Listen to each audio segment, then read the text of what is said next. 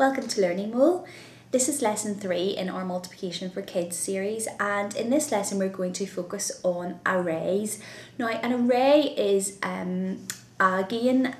basically a visual way of representing multiplication, and it's a really good way of, again, allowing your child to actually see what multiplication is and what it actually means. It's also a really good way of helping with that discussion and that vocabulary, and starting to develop that vocabulary with multiplication. So I have laid out for you nice big circles with actually coasters from IKEA. So again, what I'm talking about is things lying around the house or things that can be found quite easily or cheaply. I'm not about spending fortunes on resources. It's about really using stuff that you've got at home. And this is basically a little array. It's a visual representation of the calculation 3 times 2. I've got 3 lots of 2. We use circles, but you can use anything that has, you could use any shape really.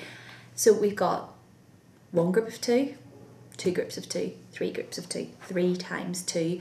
The idea of an array, and the reason why we use little spots is because it actually sets it out really, really clearly, and you can see that little group very, very clearly. So we would say, look, you've got 3 lots of 2, you've got 3 groups of 2, and again, all that nice vocabulary starting to come out. It's a really good idea to actually let your child have a wee play around with arrays. A bit like when we were talking about showing the repeated addition, you can actually get your child to focus on creating some of the arrays themselves. So on here, I have just got these little spotty stickers, which again, really easy to find and really cheap.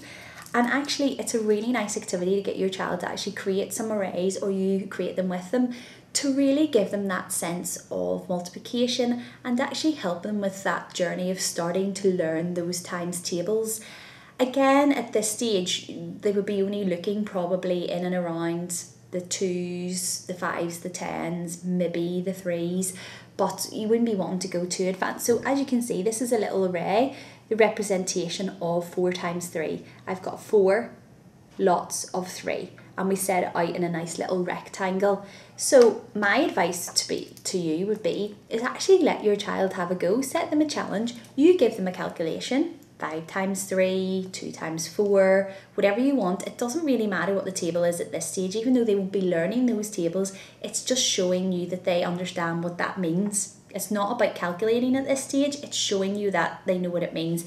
The way to work this out, they can either count them in ones, no problem at all, or if your child is more advanced, do challenge them to count in steps of 3, so they can do 3, 6, 9, 12, or if you feel no, they just need to count in ones, that's fine. They can count in ones again to double check. So actually give your child a calculation, give them a little pack of stickers, and actually get them to make you different sets of arrays to show that they really understand that idea of multiplication. And they have so much fun with these little stickers and getting them all arranged in patterns. I know my 2 boys, they're all about patterns, and they will sit and they get all different colours for their first group and then a different colour for the second group.